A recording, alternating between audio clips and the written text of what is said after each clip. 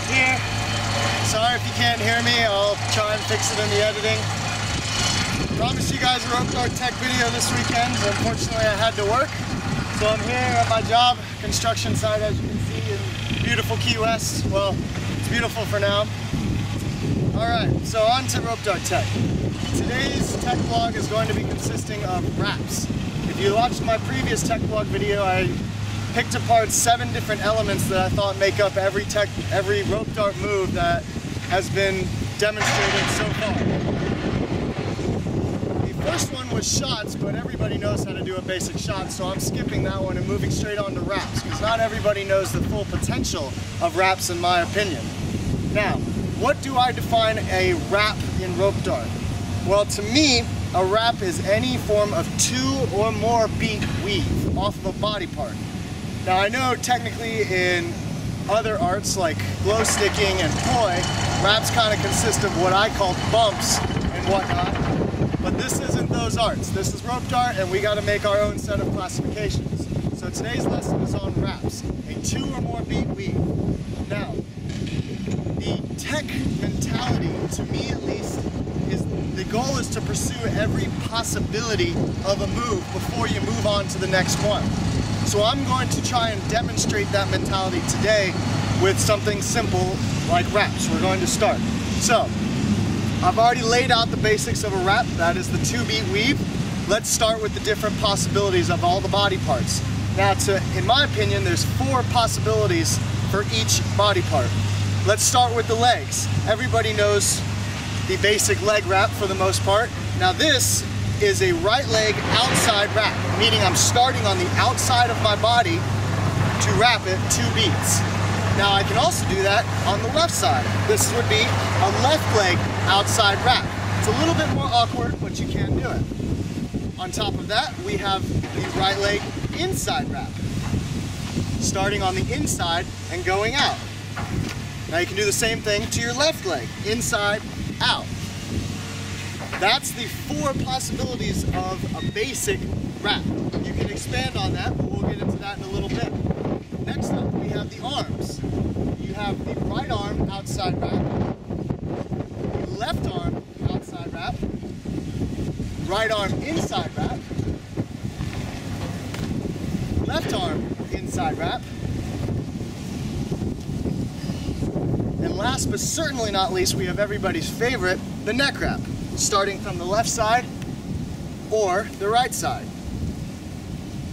Now, is a wrap limited to 2 beats? No. That's why in the beginning I said 2 or more. You can add beats into a wrap. We'll take, for instance, right now, the neck wrap. I'm going to add beats into it, so I have 1, 2, 3, 4. It's still a wrap, but I doubled the beats. Now, what if I wanted to turn it into a shot? Well, to me, the simplest way to turn it into shots, if you noticed, every single wrap I've done is even beated. 2, 4, you can do 6, you can do as many as you want depending on how long your string is. But in order to do a shot, you have to hit the odd points of your wrap. For instance, the 1 beat or 3 beat or 5 and so on and so forth. Now the easiest example of that is everybody's favorite kick, the basic front kick. That's a wrap version of the foot kick. So you have the 2 beat, 1, 2 on your foot. Foot's another body part you can do. So in order to turn that into a shot, you just do the 1, 1, and then shoot it. You can do more, it's a little bit harder on the legs, but an easy way to do that is here, 1, 2, and shot. You can add, I'm sorry, that wasn't even a shot, that was a wrap. But anyway, so you have 1, 2, 3, and then you can shoot off your elbow. Now your elbow is basically a wrap, just an arm wrap, but instead of wrapping your extended arm, you just fold your arm in and it becomes an elbow wrap. All these different shots can be done off of just about any body part. Now what can be done with wraps and combinations? Because as I mentioned in my previous rope dart tech vlog, I talked about creating combinations as tricks, because rope dart doesn't really have that many tricks per se. It's more like combinations of simple moves that create one new sequence of moves. For instance, the one I mentioned in the previous one, snake wraps around column. It's a 3-point move. You have a tie-in for half of your leg wrap to a catch to a shot.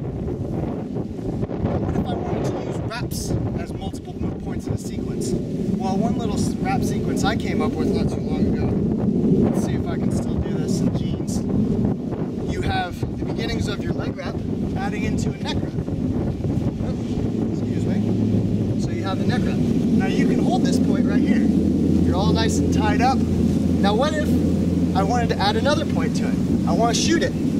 Well, I can turn around, catch it on my arm, and shoot it out. Now I know I turned around so you can't really see it, so I'll show you one more time. Let's start with the back.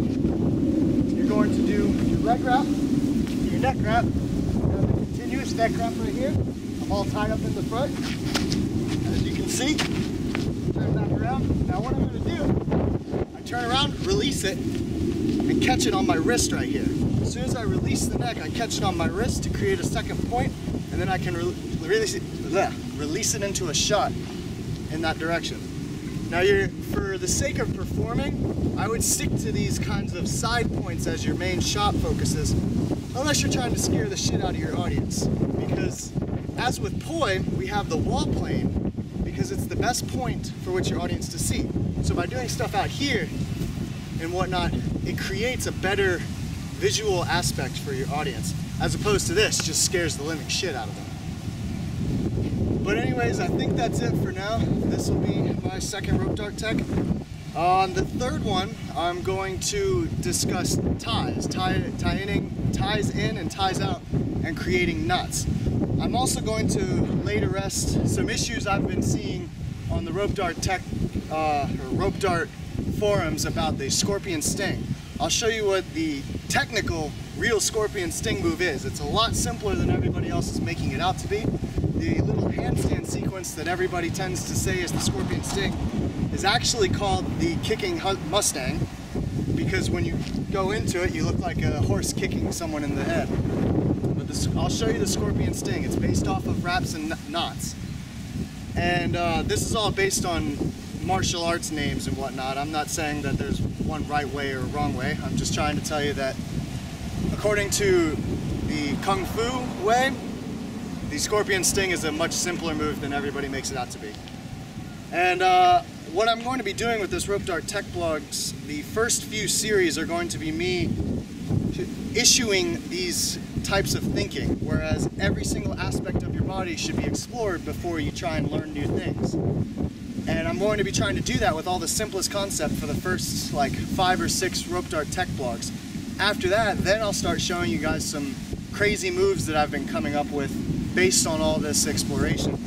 Like I know Phoenix, Draco, Arite, whatever you're calling yourself on Facebook now, wants to see my matrix move. Well, you're gonna have to wait because it's not perfected yet. I can do it, but I had a few ideas to make it even better.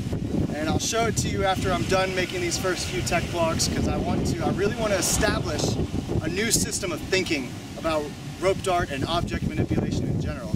Tech Boys got it right. You don't just learn a move, you explore ideas. And that's how you get into a tech of some kind of object. But anyways, thanks for watching, guys. If you have any requests after these first few rope dart tech blogs are done, please let me know. I would love to demonstrate it. I have been trained in rope dart. I may not be the best, but I do have a lot of knowledge in the basis. I'm just a little out of shape and not as agile as I used to be. Alright, guys.